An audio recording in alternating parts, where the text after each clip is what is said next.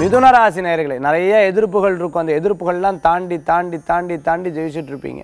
சில நேரம் மனசுக்குள்ளே தோணும், என்னடா அது வெளியிலலாம் மரியாதை இருக்கே, வீட்டுக்குள்ளே மரியாதை இல்லையே, நம்ம ஒன்று சொல்கிறா வா ஒன்று புரிஞ்சுக்கிறாளே, நம்மளை ஒரு பெருசாகவே எடுத்துக்கிறியே, பொருட்படுத்தலையேன்ற ஒரு கவலைகள் இருக்கும். அம்மாவாக இருந்ததுன்னா பசங்க அப்படி நினைக்கிறாளேன்னு ஒரு கவலை, கணவர் அப்படி நினைக்கிறாளேன்னு ஒரு கவலை, கணவராக இருந்தால் மனைவி அப்படி நினைக்கிறாளேன்னு ஒரு கவலை, சொந்த பந்தங்களில் காசு இருக்கும்போது இருந்தால் இப்போ இல்லையேங்கிற ஒரு வருத்தங்களும் சில நேரங்களில் இருக்கலாம்.